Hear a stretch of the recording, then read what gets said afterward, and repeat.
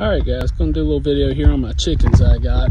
I got a dozen right now, Rhode Island Reds and Golden Comets, and got a few mix. My rooster there, I raised him up. He's a mix, a Golden Comet and a Rhode Island Red. So that's the mix I got here, and that's just what I like. As you know, there's tons of breeds of chickens. Just do your research, get what you want. Yeah, this is a little setup I got for them. To the left there, you see is their water. It's got an automatic water filler on it with a hose that goes across to a hose spigot over there. I don't leave it on. Well, you can, but I don't leave it on because I'm on a well. Something happens and the hose busts and I'm not here. Could run my well dry, so I just manually come out here a couple days, turn on the water, and let it fill up on its own. But yeah, this is my chicken run here. Good size for 12 of them. And they can get up and under the building there, as you see, getting in some shade if they want. To the side here, I got some quail going. I got a video on that, so if you're interested in that, check out that video. The story on the building is, the place I worked was actually, we was going under some construction.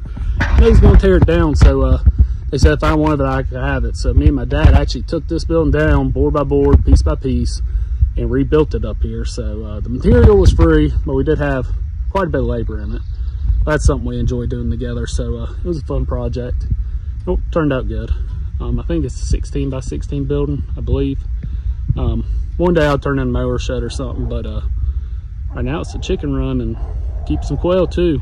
I got a young daughter and she just loves the chickens. I highly recommend them if you got little kids. Get you a few chickens. You don't need nothing like this at all. You can do your research online, build you a little chicken coop or something, but this is what I got going. 4-foot chain link fence around the side with just some T-posts. If you look on Craigslist, online, or even just people setting it out, most of the time you can find just used chain link. People are getting rid of it. It works good. Now on top I got this is called deer netting. It's used to go over trees and stuff, but any hardware store would have it. It's fairly inexpensive. I just draped it over and zip tied it. You can buy that Lowe's, Home Depot, anything like that's going to have it. So yeah, this is the outside, and of course that's where they can get inside. And I got an automatic door on there. It's on a timer, so it opens in the morning, shuts in the evenings. Does really good, keeps me from having to come out here. So I'll go around the side here and show you the egg box that I made. Might give some of y'all a little bit of an idea. Got a big sliding door that just was on the building when we got, so we put it back in. So when I clean it, I just open this door up, easy access, pull trailer up to it, get all the old shavings out and put new in. It opens plumb up, as you can see, so that works out really good. And then here is my egg box. Very simple design, this little box. Door here, you can open it up. Oh, got a few on it right now, actually. So they're not too happy to see me. Who's ready to lay some eggs. So there's a few eggs I got, must have been this morning. Oh, they're all real happy with me now. That's about the design of it. I just went in, built me some boxes, and mounted it to the side, cut me a hole in the side of the building and put it on them. So yeah, I'm done. Unhook it, shut the door back. Works out really good. Critters have not yet to get in this. Works good, just come up, get your eggs, and put it back. So I'll show you the inside, show you the roost poles and different stuff I have. Well, here's the inside of it. Once again, those chickens got rained off the nest, so they're not too happy with me, but you can just go inside here and see. They'll head on out. That's the automatic door that opens and closes on itself. Got a little timer on, as you can see.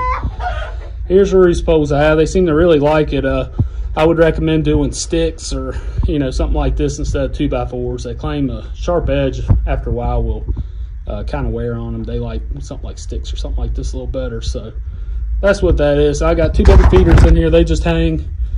These two here just hang, fill them from the top. That's how you get drops back down. Works good. I got me one of them automatic homemade deals built to the top. As they eat out of the bottom, it'll refill itself. It works okay. I almost prefer just to do this method. It's a little easier. There's the inside of the nest box. What I got hanging here is just oyster shells. That helps harden up their eggs a little bit. So I just hang it from a regular feeder. They seem to eat out of it just fine. Does its job just fine.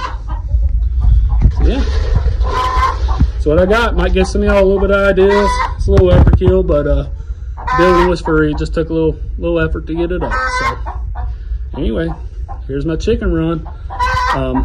If you like do quail or anything exotic like that, I do guineas, turkey, stuff like that. So just like and subscribe. Keep an eye on my channel. I got some bobwhite quail chicks about to hatch out. I'm gonna do a whole little segment on them. So if you like what you're seeing here, like and subscribe. Click on my channel. Check out some videos. Here in the next few days, I'll be putting some baby quail out.